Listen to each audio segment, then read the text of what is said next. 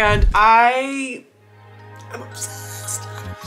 The worst book that I read this year, and I'm so scared that you guys are gonna kill me for this because it's such a huge book here in the book community. 2024 has started, which means that I need to tell you guys about the best and the worst books that I read this past year in 2023. As most of you guys know, because I've mentioned it repeatedly on my channel, this past year was my worst reading year ever, and that's due to all of my personal circumstances. I think in the end I read 25 books in 2023, which is like an all-time low for me over the past 5 to 6 years. But still, we've got some amazing books that I need to talk about with you guys, but also some that I would rather burn than ever have to touch them again.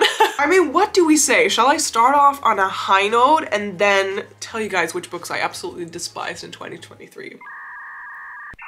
Maybe let's do that. I have to say, I believe that I did not give out any 5-star reads this year, but I feel like my mental capacity is just like not allowing me to fully immerse myself in a book and to like fully enjoy it. I'm having a bit of a difficult time with just sitting down and accepting that just like doing nothing and reading a book, like that's actually beneficial to my mental health, and that I am just allowed to sit down and have a good time with that. But one of the first books that really like made me fall in love with reading again this year was Happy Place by Emily Henry. I made a whole reading vlog for this one as well. Emily Henry is just like my go-to author right now, and she's one of my favorite romance authors. I always say that I don't consider myself to be a romance reader, but that's just because I don't love the extremely spicy romances. I don't like the romances with just like toxic main characters or like male characters that are like the love interest. I don't love toxicity, and I feel like, but that's maybe one of my assumptions about the romance genre, that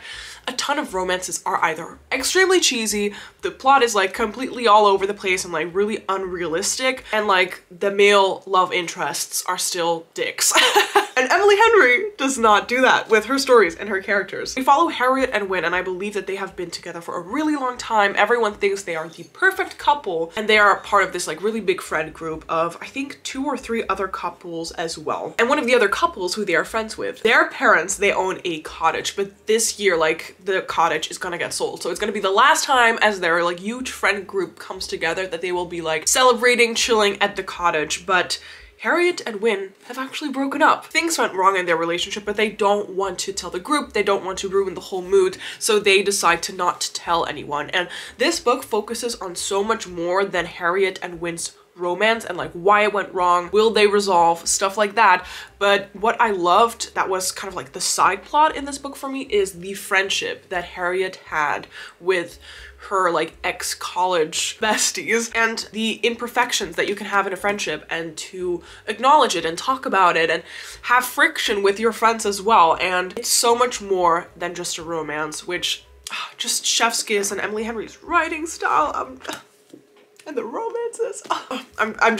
I love it. I love it. Emily Henry is, praise the Lord Jesus. A book that I personally loved and that my mom talked to me about afterwards as well. She was like, Sabine, you have to read this book. And I was like, Mom, I already got you. I read it. I loved it. I thought that that was going to be my favorite book of the year. It might be. And that is Lessons in Chemistry by Bonnie Garmus, if I'm correct. This was, I think, voted one of the best books of 2022.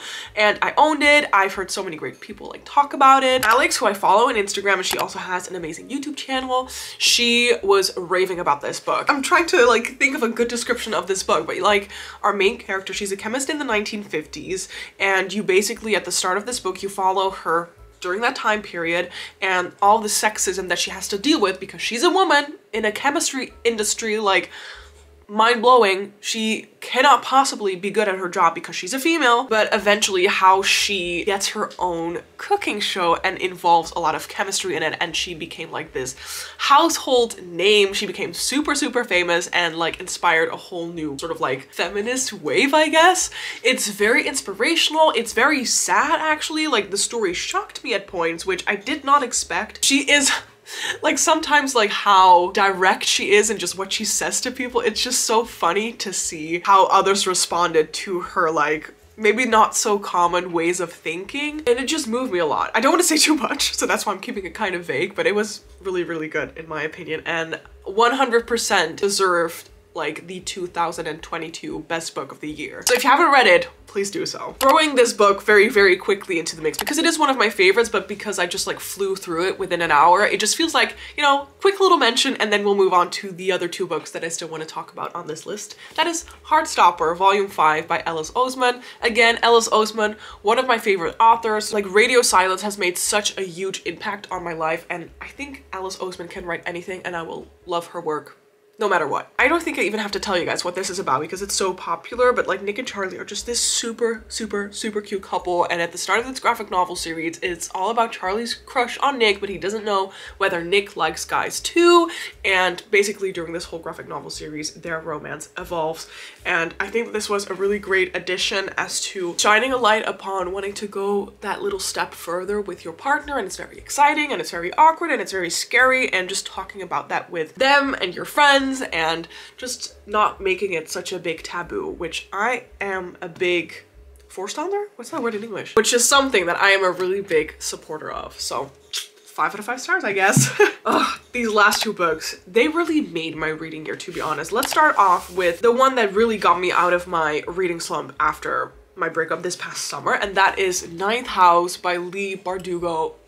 Oh my God. I still cannot believe that I haven't picked up Hellbent, which is the sequel, which I should, because first of all, I have my audiobook credit for it and it's gonna like expire if I don't pick it up before February. But I've also heard that like you need to pick this up really soon after you've read it because Leigh Bardugo kind of like jumps into the story again in Hellbent without really giving you a big recap. So now it's like still semi-fresh in my memory. I gotta pick up the sequel. Again, super popular book. Our main character, Alex Stern, she is 20 and she's had her fair share of bad things happen to her. She's had like drug boyfriend, she dropped out of high school, she isn't living with her parents anymore, and the most crazy thing about her is that she was the sole survivor of a homicide, and now she's the main suspect. But she gets invited to Yale, to attend Yale, the top university, and to even be part of one of its most exclusive societies. So she's like offered a second chance at one of the most elite schools in the entire country, and you don't know why, you don't know what's going on, you get to know the whole societies, and it's like magical, it's dark, and this story gets told from two different perspectives. So you have Alex Stern and you have, oh my gosh, why can I not know his name anymore? That's real bad because I loved his character.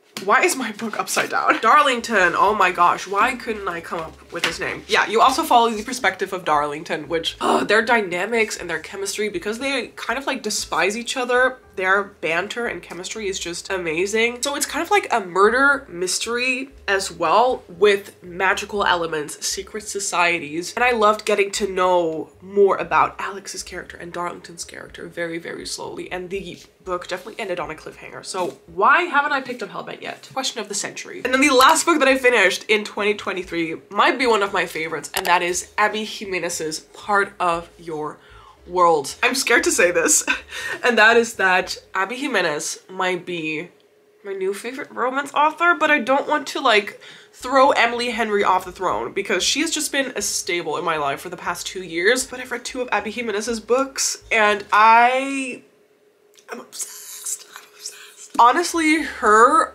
romance, like the love interest, like the guys, they are literally melting my heart right now just thinking about them. You have Alexis and Daniel, and Alexis is like the city girl. She has like such a good job. Her whole family is part of this like surgeon dynasty. There's like a ton of pressure that's being put on her because of that, and she is definitely like struggling with it as well. And she is currently separating with her partner because he was just very manipulative and really, really bad. And then you have Daniel, who lives in this super, super small town of Wakan. They basically just rely on tourism, and when there aren't any tourists, it's just dead over there, okay? Like nothing can be done. It's boring as hell. But Alexis's car breaks down on the road, and guess who comes by and helps her out?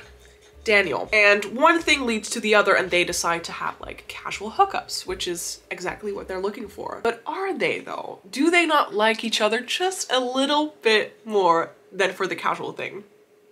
Who knows? What do you think? And I'm gonna give you a little spoiler for the first book that I read this year, and that's Yours Truly by Abby Jimenez. And I think I even preferred that one more than this one, which I did not think was possible. The man in these books are just like so sweet, so kind, so thoughtful. And one thing that I love about her books until so far is that the trope of miscommunication is not so heavy on the foreground, or maybe she just even like skips over it, which is very refreshing because I just hate it when you can predict where a romance novel is going and that everything is gonna like go bad because the characters are not communicating to each other. And in her books, I feel like they do, which is so nice. Thank you, Abby. Thank you. I've had this book on my shelves for I think almost 2 years, and right now I'm like hitting myself in the head like, why didn't you pick this up sooner, Sabine? It's a gem. It's amazing. So if you like romances with a lot of depth, super like cute vibes, it's not super steamy, but there is definitely some steamy stuff going on in here. And if that sounds something to you, go read it. Do it now. Don't be like me. Pick it up immediately. Those were actually my favorite reads of 2023. Now let's talk about the ones that I didn't like so much. This one was okay, but I hoped and thought that I would love it, and that is The Girl Who Fell Beneath the Sea by Axie O. Look at the stunning edition though. Like, Fairy Loot does such an amazing job with their special editions because they're just stunning. This is a YA fantasy based on Korean mythology or like fairy tales, where every single year a girl needs to be sacrificed to the sea god in order to keep her village, keep her town from like overflowing, flooding. Is that how you call that? Our main character has a brother and his bride-to-be gets chosen, and our main character volunteers for her place instead, and she gets like sent to the sea world. Why I didn't like this book so much is because for me, it was very unclear of what we were working towards. I was like, okay, so we have arrived at this sea god's palace, sea god's place, but what's going on with the plot? And I do not like it if I don't know what kind of direction we're going into. Also, I felt very uncertain about the whole mythology stuff in this book. I feel like it could have been explained a little better. I felt a little helpless with this book just in general. Axie O's descriptions were super luscious, very beautiful, and I believe that she's actually written a YA contemporary as well, if I'm not mistaken. So I would actually like to pick up something else by her. Just the way that this book was worked out was not it for me. So quite a disappointment. And the other two books that I didn't love this year, I actually already unhauled. So the other book that I already like unhauled is Reputation by Lex Croucher, which like, again, so disappointed that I didn't love it because I am a huge fan of Bridgerton, as most of you guys probably are as well. And this book looks like and was being marketed as very Bridgerton-esque and just like something that you would like gobble up and enjoy so much. It was boring as hell. It was like 450 pages and it could have been put into 250. I don't even remember our main character's name, and I don't even care. Was it Georgina? Yeah. Oh my gosh. Well, Georgiana. Almost. Super close. So Georgiana gets basically introduced into the whole seance society and like trying to find a partner and the gossip and everything. But if I have to tell you what it was about, my mind is just blank. I cannot give you a description. Nothing of the plot stuck with me. It took too long, like way too long. This one isn't it. I do really want to give maybe like Gwen and Art Are Not in Love by the same author a go, because I've heard so many great things about it, and I think Lex Croucher is so cool, so I'm so sad that it was not something for me, this book, but I'm just hoping that if I give them another go, their other books will be better for me. The last and final one is the absolute worst book that I read this year. This is the only book, I think. Well, that's not true. I also DNF'd another one, but I didn't feel like that was bad. It just wasn't something for me, which is City of Brass by S.A. Chakraborty. I might give it another go, but it just... no, until so far not. But we're not talking about that one. The worst book that I read this year, and I'm so scared that you guys are gonna kill me for this because it's such a huge book here in the book community, is Better Than the Movies by Lynn Painter. I'm so sorry. I just could not with this book. It gave me the ick. I was cringing the whole time.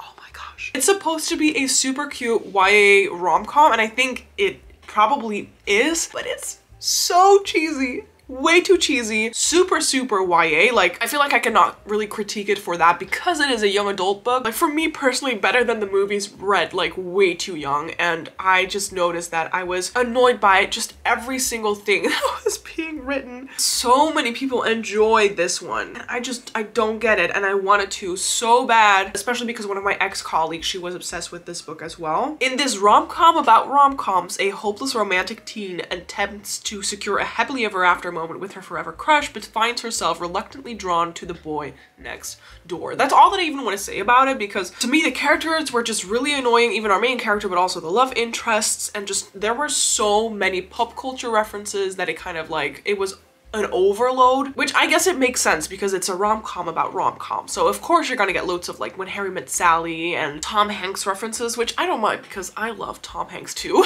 But it was just too much, and the dialogue and the drama, it was too much. So after like listening to the audiobook for 90 pages, I was like, this book is annoying me so much, I have to quit reading it because otherwise it's gonna like make me not feel good. So I would personally not recommend this if you are not into cheesy romances. This one is it's not gonna be it for you. But those were actually the only 3 worst books that I read, which I still think is not too bad. Some just bored me, except for Better Than the Movies. That one just annoyed the crap out of me. So I mean, these were all just like my opinions. If you have different opinions than I do, that's of course very, very valid. But that was my 2023 best and worst reads of that year. Definitely let me know in the comments what your favorite book was and what was your worst one. I would really love to know. Maybe we can chat about it in the comments. If you enjoyed this video, please give it a thumbs up. You can subscribe to my channel by clicking somewhere on the screen. It really helps me and my channel grow, which I would absolutely love. I hope that the start of the year has been treating you well, and if not,